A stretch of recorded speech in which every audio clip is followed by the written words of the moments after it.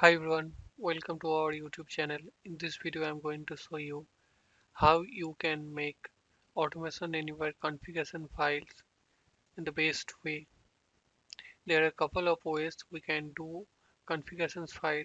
Let's say have a text file and read the text file using read text, read CSV options. Okay, and maybe we can have a XML file, but there are one thing which is very easy to have a configuration file, very convenient, and it is one of the best approach to have a configuration file. I'll show you how you can do that. It's very tricky, and most of the people who are even practicing automation anywhere from past 3 years or 4 years, maybe 5 years, they even don't aware of that or such options. So let me show you that trick and the best way you can have a configuration files. Okay, so let's fire up automation anywhere. Okay, so let's create a new task as I am using automation anywhere 11 and upper version. So instead of task editor, you can see the options workbench, which is renamed from task editor in 11 and higher editions. Okay, till 2000, 2000 mid of 2000 release, which is like automation anywhere 10.7 versions. All are task editor was there, and now it's became workbench. Okay, everything is same, just name changed, don't confuse. Okay, so let me show you how you can do the configuration files and configuring variables and assign the value directly from the configuration file. Very easy, very straightforward, no manual changes, nothing. Okay, let's have a variable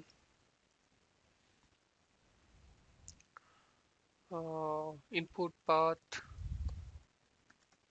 Okay, so what you have to do is you have to select value. By default, the selected value is selected item is value, and we have to select read from text file. Okay, so you have to give a text file path here. So let me go to my process folder. Okay, this is my process folder. RPA solutions is my root directory. Configuration file is the subdirectory, and let's call it config files file. Okay, so what you have to do is you have to have this variable in a configuration file. Okay, I just copy it and then place a equal to, that's all. And now place your value, whatever value you want to assign for the first time. That value assignment from configuration file, you can place it here. Let's say blah blah path. Okay, so I have to give this path to my bot. Copy path, placed here. So far so good. So it should not have a double quote.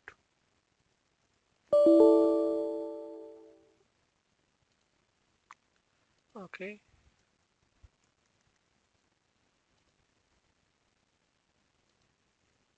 okay, so I missed the T extension.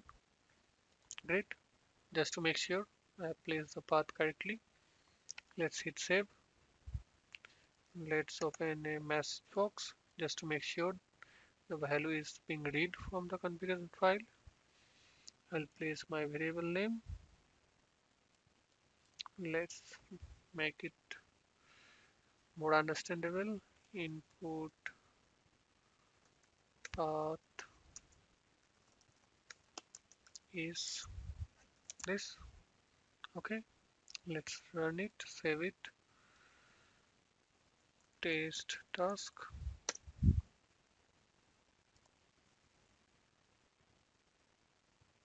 Okay, blah blah path is here. Let's cross check. I'll keep a path here now. Let's make a input path, file path. Great. So far so good. Okay, let's run the same task. I did not make any change inside the code, so you can see it's coming here. So this is how you can make the configuration file. You can have a number of variable. You need to maintain a new lines here every time. Okay, just keep a equal to after your variable and place your value. That's all you have to do. Very easy, very convenient. No manual changes once you have the configuration file. One of the coolest idea to do that, but the limitation of having a configuration file like that is you cannot have a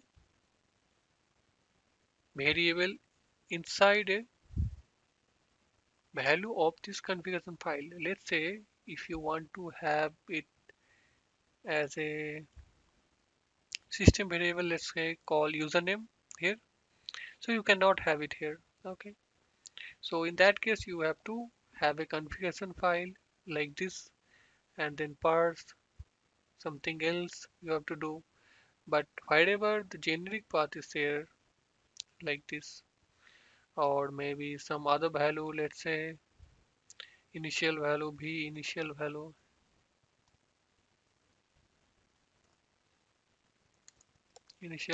like that, most of the case will have like that, or maybe v root url,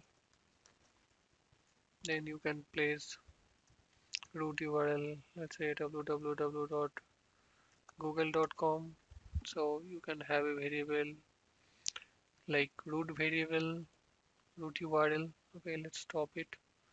Let's click OK. Let's edit the task. Okay, let's paste it. Sorry, I need to copy the path again. Copy path.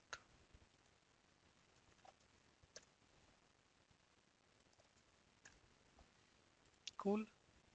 Okay, okay. Seems I forget to hit save. Yep, it's fine. So now I'll keep the root URL as well. URL, root URL. Awesome. Let's run again. Yep, my root URL is google.com. Okay, by mistake I placed triple O.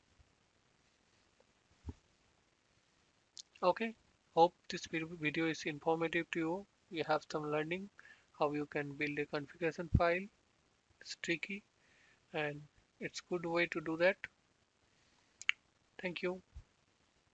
Keep watching our videos on YouTube. Thank you.